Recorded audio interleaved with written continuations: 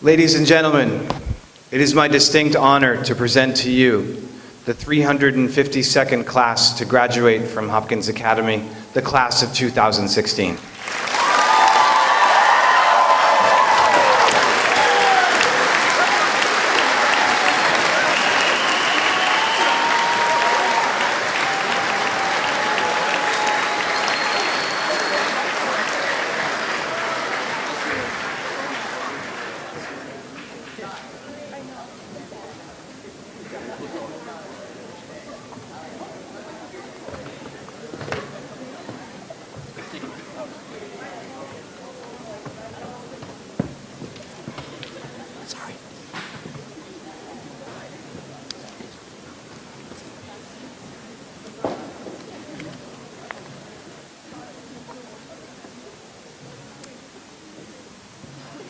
Okay, so before I begin, I would like to take a moment to thank two people on the behalf of the graduating class for their hard work and dedication. Senora Fitzgibbons and Sir Simmons, please join us on the stage to be recognized and receive a thank you gift from the entire class of 2016.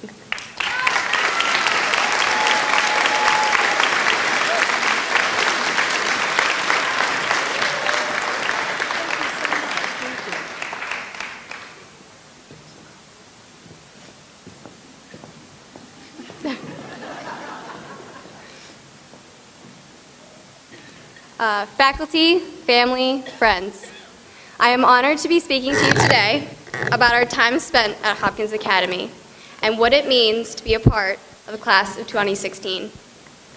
In all honesty, this has probably been the hardest thing I've ever had to write during my time here. And yes, it was harder than one of Mr. Vreeland's Ethnic American Lit essays. Except, instead of not reading the book, I just don't know how to put my experience here into words. And I don't think SparkNotes will save me on this one. Class of 2016. We have watched close friends and siblings graduate, but now it's our turn. It is our time to mark an end of an important chapter in our lives and move forward with outstanding confidence to capture dreams we had never thought possible. But before we look toward our future, let's remember our past. 6 years ago, we entered Hopkins as naive 7th graders, longing for the end of our middle and high school days. Then, we viewed graduation as a distant dream. But now, it feels as if these past 6 years couldn't have gone by any faster. Looking back at our time at Hopkins, we have shared memories that we will carry with us throughout our life.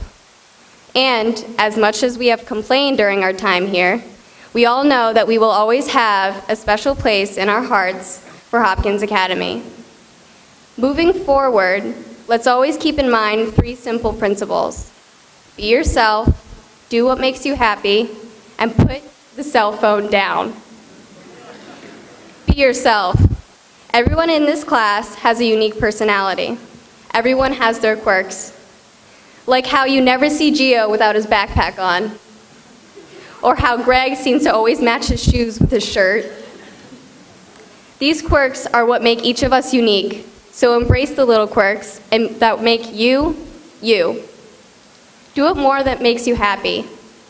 Pursue a path that helps you get up in the morning. If you know this class at all, we aren't really morning people, as our teachers and parents can probably vouch for.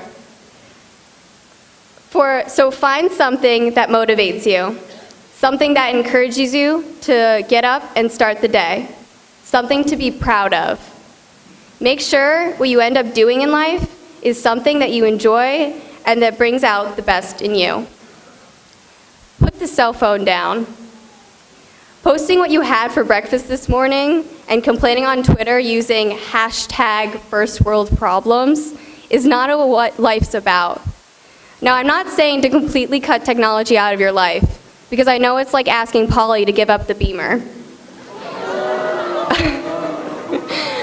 But just remember that life is short and to live in the moment, because like our time at Hopkins has taught us, time flies, and if you blink, you might miss it. And finally, a proper graduation speech would not be complete without an inspirational quote by Ellen DeGeneres.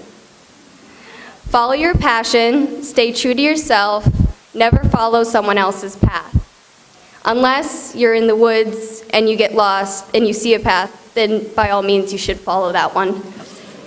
Congratulations, class of 2016. We did it.